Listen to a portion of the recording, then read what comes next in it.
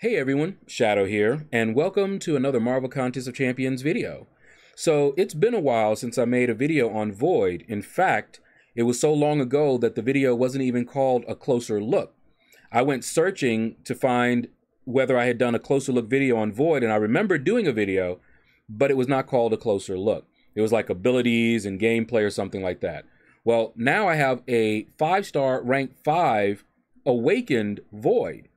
So I figured it was time to make an updated video on him. So first, let's take a look at his attributes. You can see them here. One thing I want to point out is his health. Void has a lot of health, okay? And that can help you out quite a bit. All right, and you see the champion tags.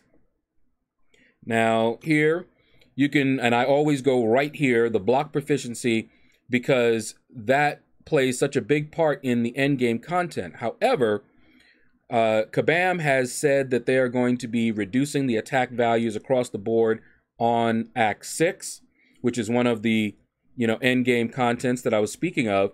And going forward, I don't believe that they will be inflated that much in the future.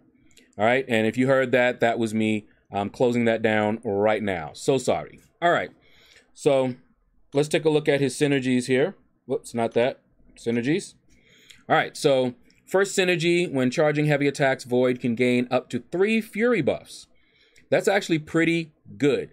Now, I only have a 4-star version of this OG Hulk, but I took him in, and you'll see it later on, I took him into the variant 2.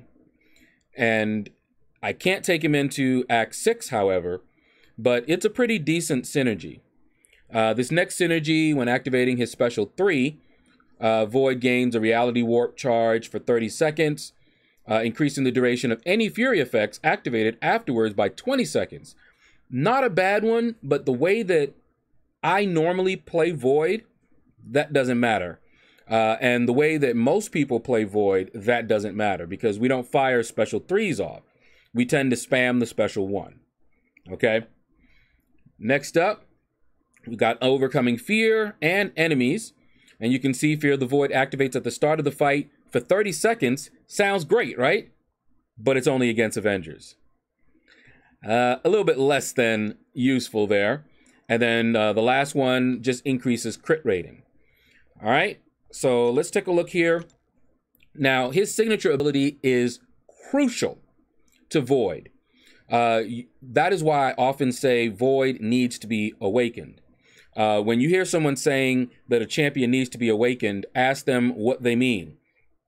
In this case, in order for Void to be worthy of the place where I've put him, he needs to be awakened. He can be used unawakened, but there are going to be a lot of other champions that you would rather bring if he's not awakened. When he's awakened, however, then he becomes a beast. All right, so you can see here when all intimidating presence debuffs are at max stacks, instead of being removed, they are converted into a passive Fear of the Void. This is, a defining ability of Void. All right, it combines all of their effects and grants Void increased attack rating for 40 seconds. So understand, Void is going to get random buffs, and when they're filled, if he's not awakened, they're just going to get reset, and it's going to do it again. You can play him that way, but he's not very effective. When Fear of the Void is active, Intimidating Presence guarantees debuffs faster, okay?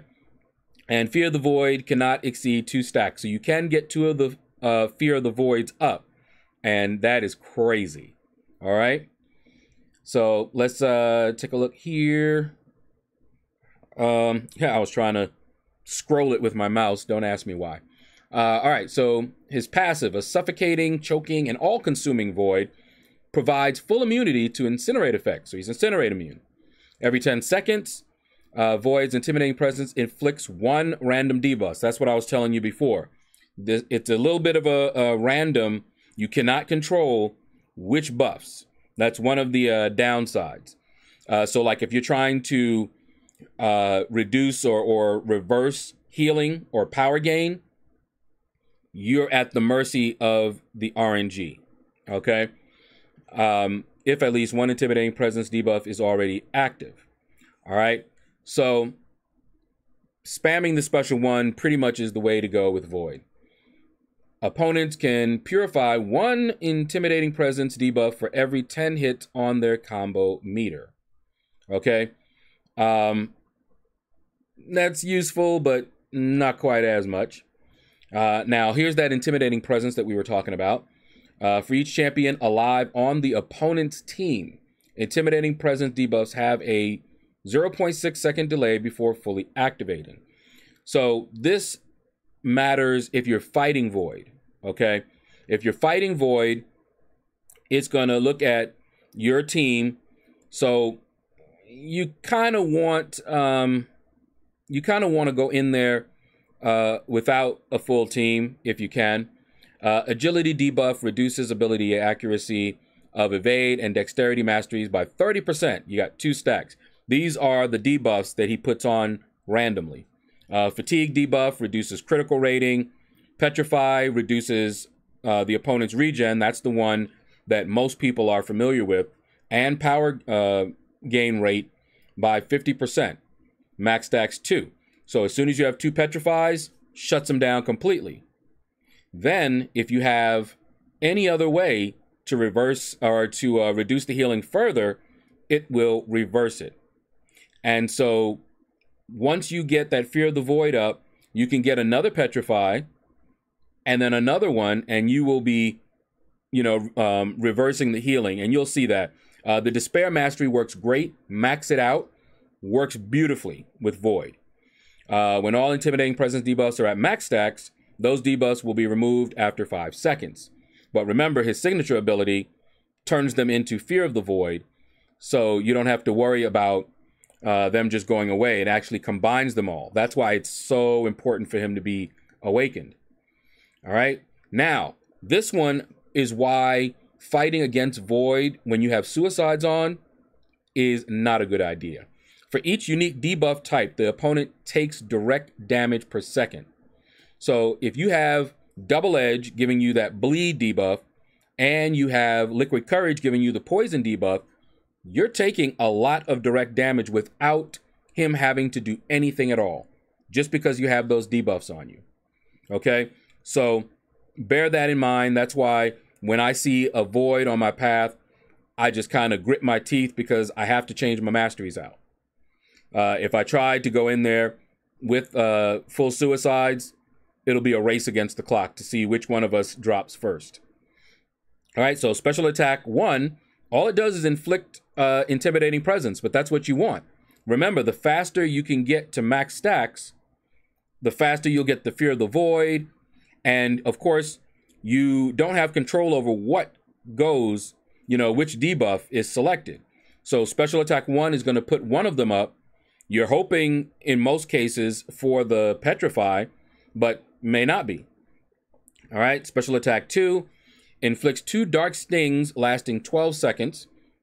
All right, an opponent with dark sting gains a weakness or a degeneration debuff. So keep in mind, that's another debuff. So it's going to be doing more damage just because of Void's ability.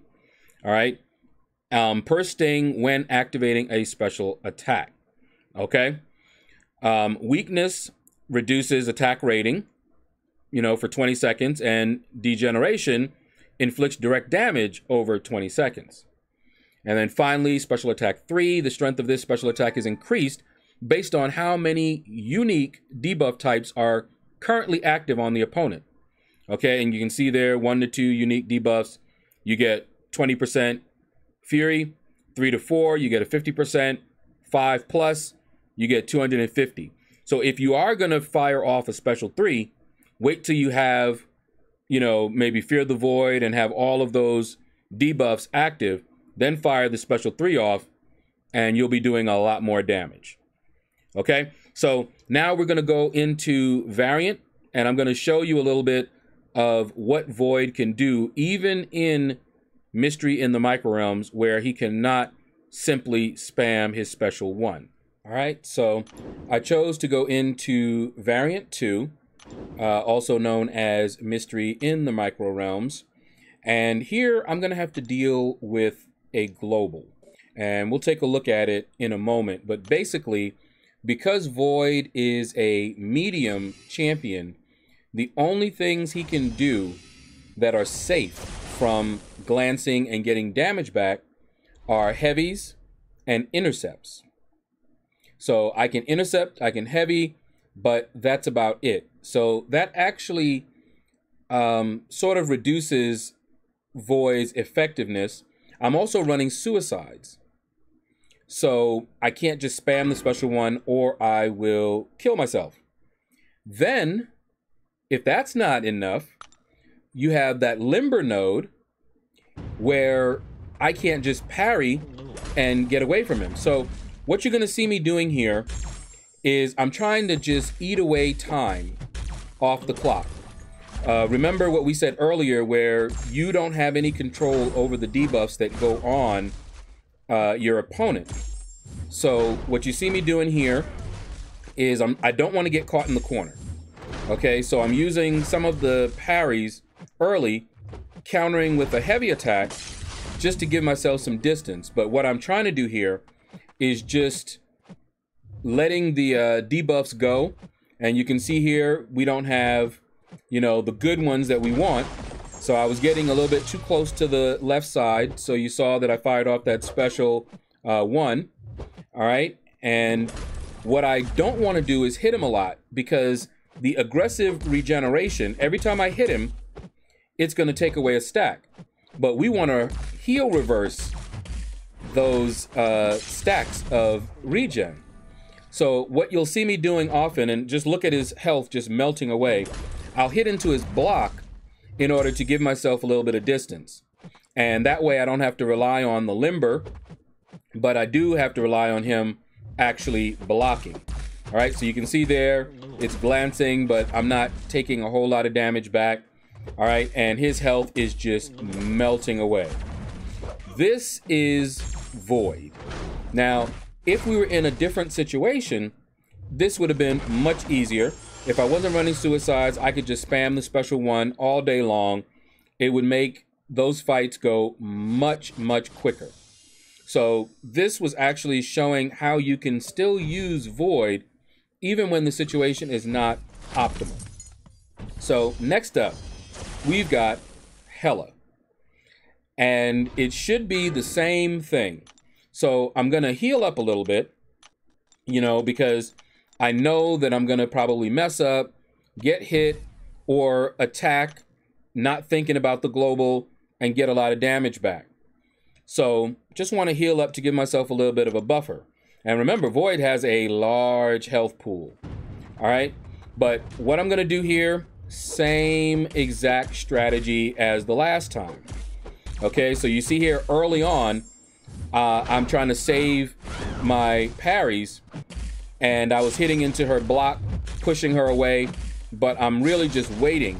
Now, we got lucky. The first debuff is that Petrify. So we want to let the regen stack up, because the higher it stacks, the more damage she's going to be taking. Okay, but we only have one stack so far. We want two.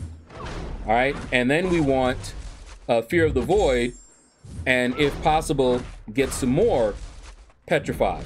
But that's one of the downsides to Void, other than him not being suicide friendly. One of the downsides is that you really have no control over those debuffs.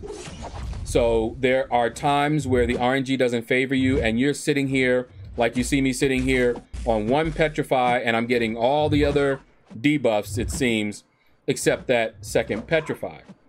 And there we go. We got the second Petrify finally. So that means that she's shut down, and anything that I have that's reducing the healing even further is going to reduce and reverse her healing. Okay? So you see she's just getting eaten alive. Look at it just melting away. All right, look at that. And of course, she has her cheat death, or else she'd be dead right now. But that is it. That's Void. All right, and you see where my health is at. I had to get those health potions. But that's going to do it for this video, guys. Click like, subscribe, leave a comment. Let me know what you thought about the video. And you all have a blessed day.